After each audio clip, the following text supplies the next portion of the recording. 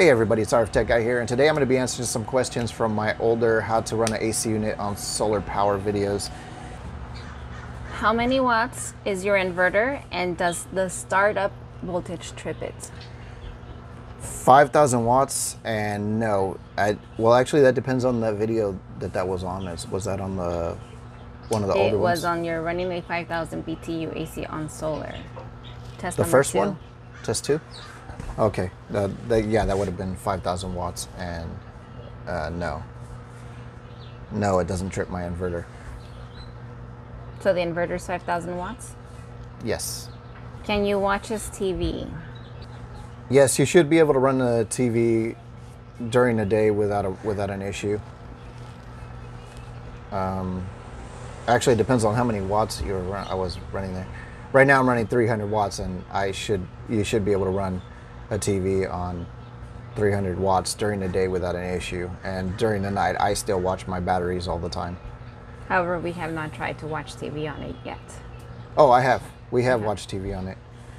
When the power went out. That's right. When the power went out, we watched TV on that. I forgot about that. Yeah. But that was we were only running 100 watts. But that was at night too, so we were running off of 400 amp hours. It was during one of those running blackouts, and the whole neighborhood was blacked out, and we were still watching TV.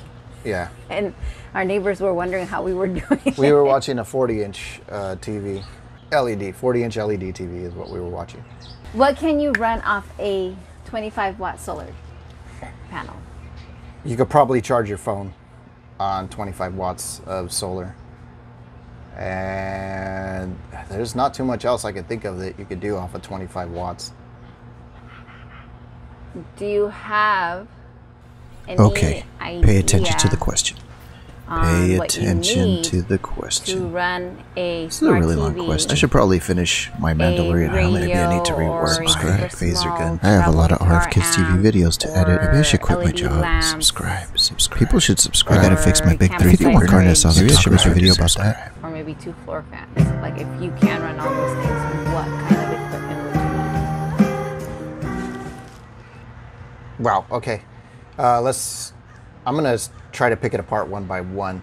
So a camper size fridge, I'm not too sure how much you'll be able to run that.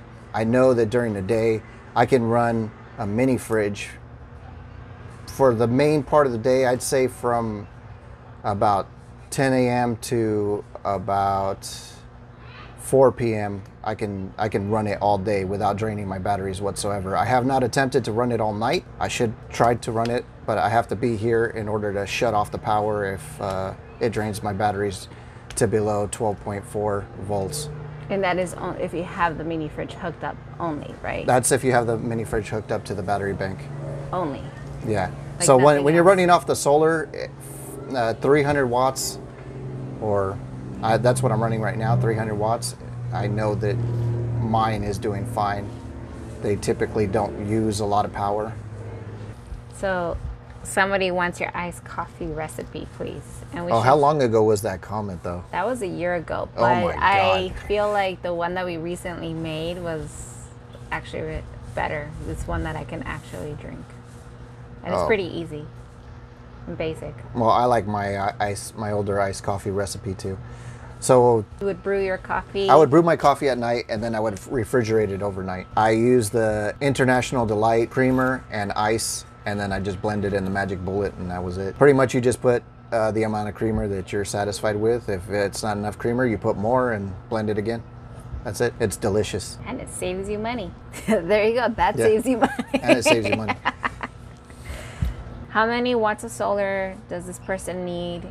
Figure at least 600 watts. What size controller, 40, do I need? Or what size inverter do I need? Figure at least 2,000 or 3,000 watts. For 5,000 BTU AC, is that correct? That's what she's trying to run. I believe the question was her main purpose is to run a 5,000 BTU AC. Yes, I believe so. One of them. So at 600 watts, you're still going to have to watch your batteries and make sure not to drain them below 12.4 volts for deep cycle batteries. If you're running lithium, you can run them lower than that. So the size inverter you are going to need is minimum 2,000 watts. Air conditioners, 5,000 BTU ACs typically use around 1,200 watts, somewhere around there, when the compressor is on. So you should be good with at least 2,000 watts.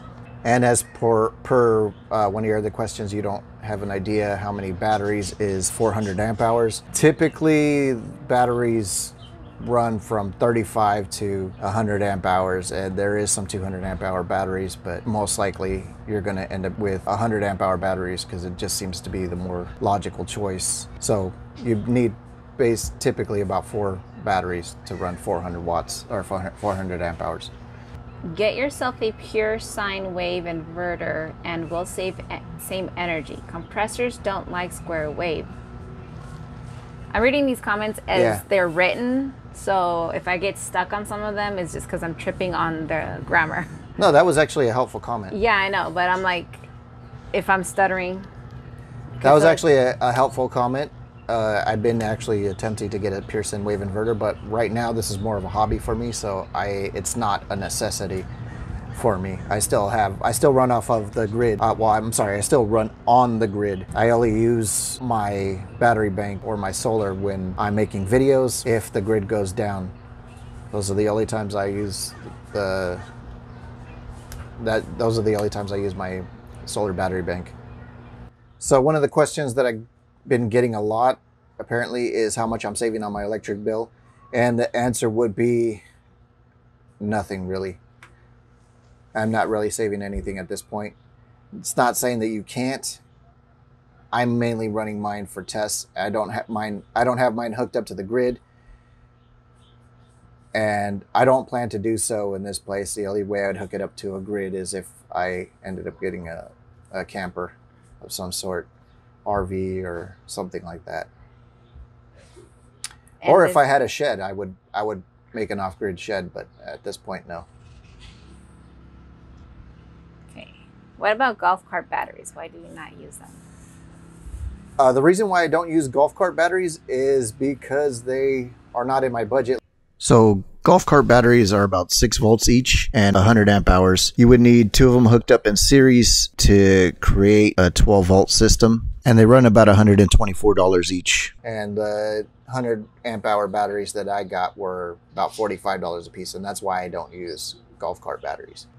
What do you plug into directly into the battery? Wish you would show that. I'm assuming you're asking what do I plug the appliances into? I'm assuming that's what the question is. No, I don't plug directly into the battery. If you look at this diagram right here, I have this magic thing here.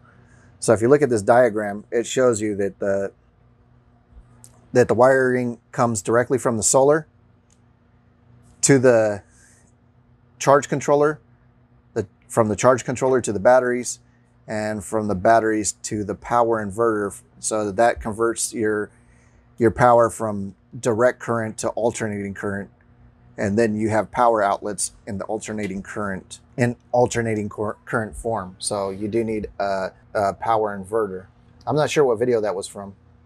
This is from the What Can You Do with Harbor Freight 100 watt kit. A lot of people are saying that you should have shopped around and blah, blah, blah. But there's another comment that says, I just picked up one of these systems during the Storm Isaiah's power outage. Mind you, this is 11 months ago.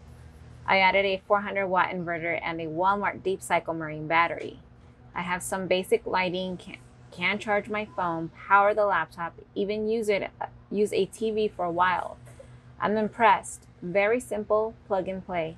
Yes, there are better things available, but this is readily available. I'm a happy camper. Oh, there you go.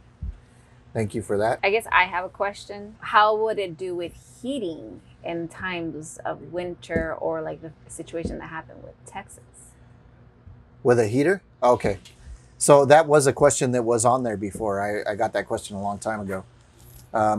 So heaters typically use more power than an air conditioner. And plus, you're not going to have a lot of sun out So you're going to run into more issues there. You're going to be draining your battery bank pretty quickly. I don't believe that running a heater on solar is the best idea, unfortunately. What shuts off the solar panels from overcharging the batteries? The charge controller does.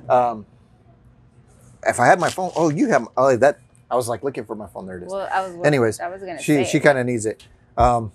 Here. I've demonstrated this in my last video. You can see here when I don't have anything connected to my battery bank and this stays at 100%, this shuts down and it starts only pulling in about 1-2 watts from the solar in the middle of the day. And there will be less than 1 amp coming out of it. So it just puts out enough just to charge the battery. So it's the charge controller that's blocking the solar panels from overcharging the batteries. That's why you need a charge controller. And those stats are from 4:34 p.m. at 95 degrees. Yeah, these 4:34 p.m., 95 degrees. 9% tax. Where are you from? California, Southern California. I think it hits 90s early morning. It's not as hot as Arizona, but it gets pretty hot over here. All that to make coffee? I definitely got to answer that. When I go camping, we make coffee in a percolator. The coffee was just to demonstrate the amount of power that you can get from the solar battery bank. So it was a demonstration. It wasn't something that I normally do. So one of the comments said that I should clean out my air conditioner and attempt to run it again. A few of them. Or a few of the comments to get a better test. I will attempt to run the AC unit again, this time on 300 watts, but I'm waiting to get a Pearson wave inverter before I do it again because I don't want to cause damage to any of the AC units I have. So once again, I would like to thank everybody for the support. You guys are supporting my hobbies and bad habits with this channel. I am not a professional with solar. My expertise is in mechanical design and 3D printing, which you will see in this channel as well. But I would like to thank everybody for watching. Be sure to leave a like, comment, and subscribe. And don't forget to hit that bell. And I'll see you guys next time. As always, I will be leaving links in the description below. And you can also check out RF Kids TV. This picture is actually from Mono Lake. It's a road trip we did on RF Kids TV. So go check that out.